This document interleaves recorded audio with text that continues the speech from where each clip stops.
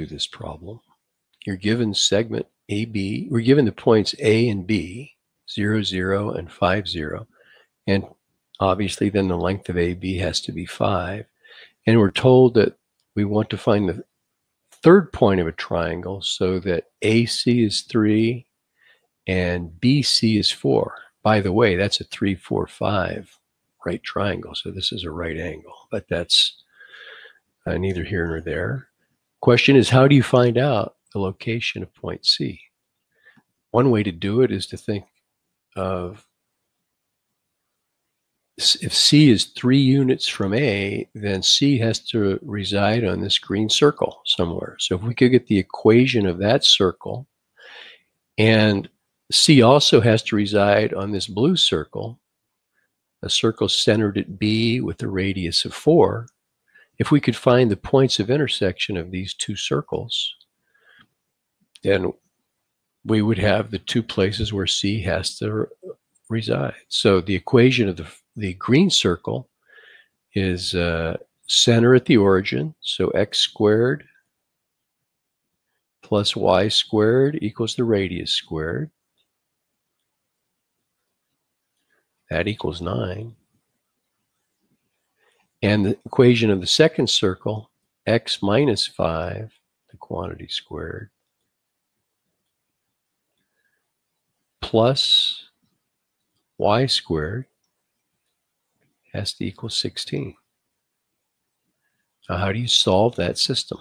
Well, probably the easiest thing to do is to solve this first equation for y squared.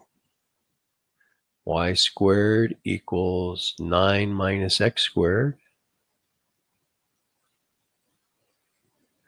And substitute that into the other equation and solve for x. I think you'll find out that you get x equals 1.8, if I remember correctly. Let me share my screen and show you where I got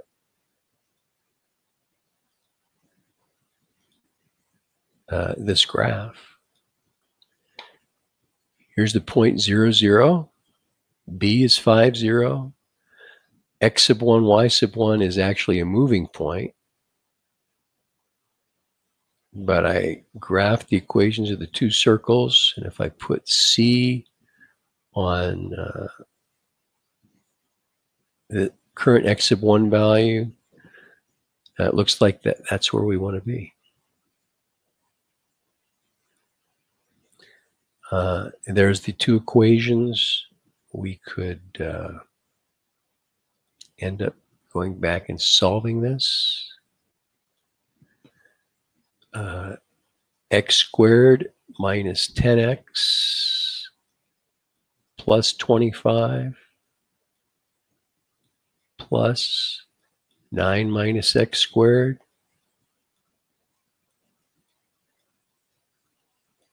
equals 16. The x squareds cancel out.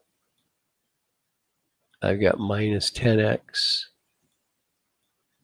plus 34 equals 16.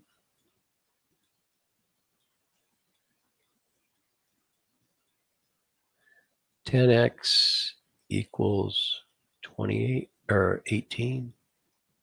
So x equals 1.8. And you could substitute that back in for x, solve for y. You're going to, of course, get two answers, two different y values. Okay, there you go.